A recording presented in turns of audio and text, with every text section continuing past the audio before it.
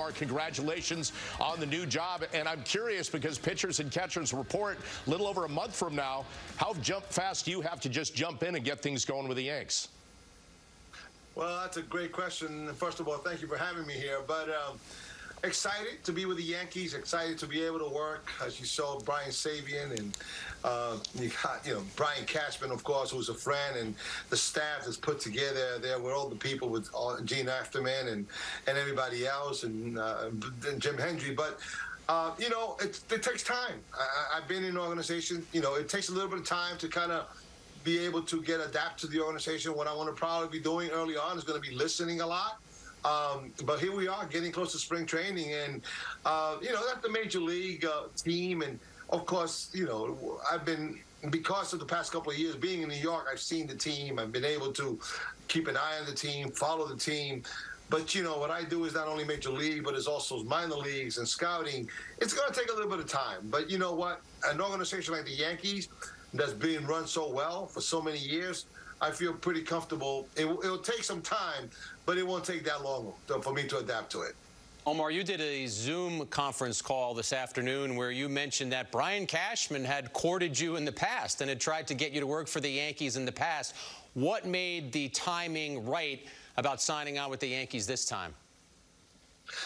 Well, Jack, like we were talking before, to me, the timing was with, Cash, has always had interest in me working for him. But, really, he asked permission in March. I turned it down, not so much because of the Yankees, not so much because for me, it's an honor to work with the Yankees, is that I had committed to Major League Baseball, to the commissioner's office, to be involved in a lot of their new initiatives. It was early on, baseball, the commissioner's office had a lot of great new initiatives domestically. You're talking about the Combine, that was a success in San Diego. You're talking about college pre-draft leagues, post-draft leagues, college leagues. And then, of course, the thing that was really hanging over that was the international draft. As you know, the last agreement, the basic agreement, there was a quote they tabled the international draft till July or late July. And I was working on that, and I still feel comfortable and good that I'm still working on that for Major League Baseball. But it wasn't the right time for me to leave Major League Baseball because I committed to them, and I didn't want to leave them and committing to them in all the projects that were being done. Having the great opportunity to work with, with the people in Major League, with Morgan Swart, with John DeAngelos, and Rebecca Cecil, I couldn't do that at the time.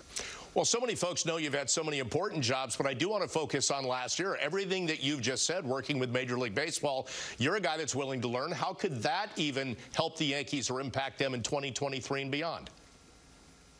Well, I think you're right. I think it's very important. The way the game is today, a lot of the things that are, especially at the commissioner's office, a lot of the things that are being done, initiatives and all those things, I think they can be of help for me in helping the Yankees. I think that knowledge of how the system works, and there's a lot of the game is more centralized right now as far as scouting and development. But that's been going on for many times, whether it's combines and all these things. Even though combines in baseball, you've only been going on for 2 years. But for me, I feel that having that broad experience, that versatile experience, can be of help for the Yankees.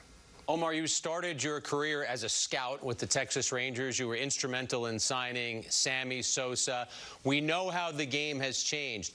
What are some of the keys for an organization to be able to blend scouting with analytics? I think both.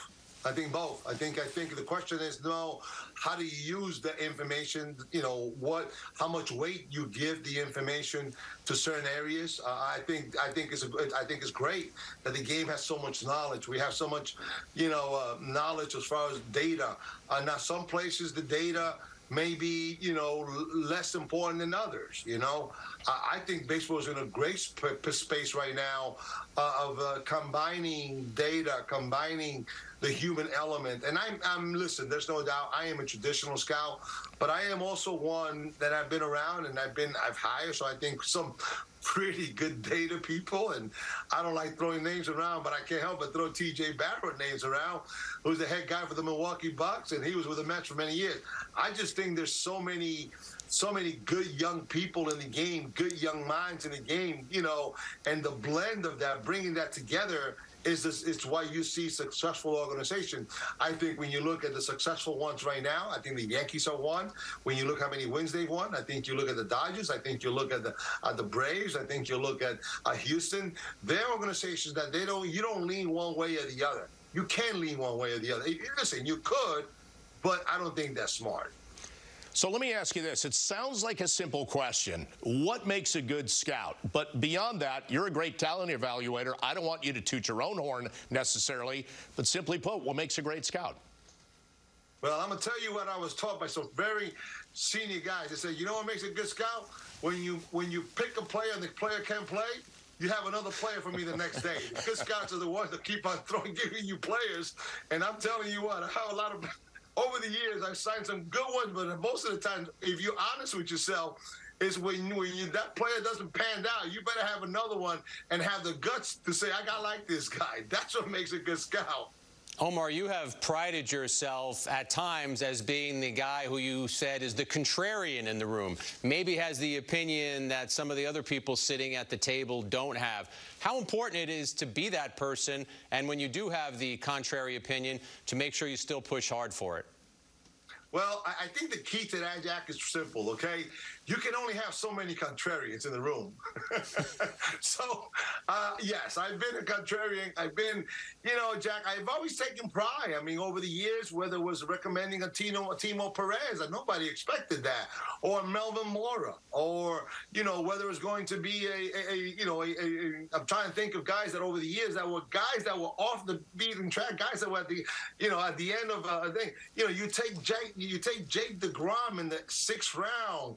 Those things are off, you know, contrarians' ideas. He was a shortstop, and you make him a pitcher, you know. And for me, the most contrarian's idea of all, and it's a great story for me, and it's not that we were smart, it's just sometimes you're lucky, is R.A. Dickey. I mean, R.A. Dickey was like, he was the 11th pitcher on a 10-man staff with the Mets in AAA, and he ended up having a great career after that. Yeah, that worked out great. DeGrom obviously did, and I'm glad you brought him up, Omar, because he's now with the Texas Rangers after moving there in the offseason. They've made some tremendous signings and moves. We know the Astros have been a challenge for the Yankees. Blue Jays have made some solid moves. How do you think the Yankees this offseason have positioned themselves going into 2023? I think outstanding. First of all, it's a 99-win team. Let's be honest. And let's when you look back at the Yankees, I mean, it's a 99-win team, and then the bullpen went south. Injuries. For Booney to win 99 games, for that front office to keep it together. I mean, earlier on, and guys, remember, we were talking about this team being, you know, the 98 Yankees, and they got hurt. So that team got hurt and won 99 games. Now, don't get me wrong, but I think the acquisitions that have been done, I think when you look at, first of all, you got Judge signed, and then you add Rondon to the mix. And I think, you know, listen, it's about pitching. I'm a big believer. You win with pitching, and I think the game, you got to be athletic. I think having Bader with the team all year helps, because, listen, I remember talking to Cash throughout the years, and my God, you know, you're keeping this guy in center field, Judge in center field, you know, all year. This guy, all it takes is one tweak, big body, and now you're gonna have Judge and right. You got Bader. So I like the team. I still believe pitching, and I believe in talking to Cashman that the team is not done in acquiring talent and acquiring. But to me, if we get that bullpen back the way it was the first half, watch out.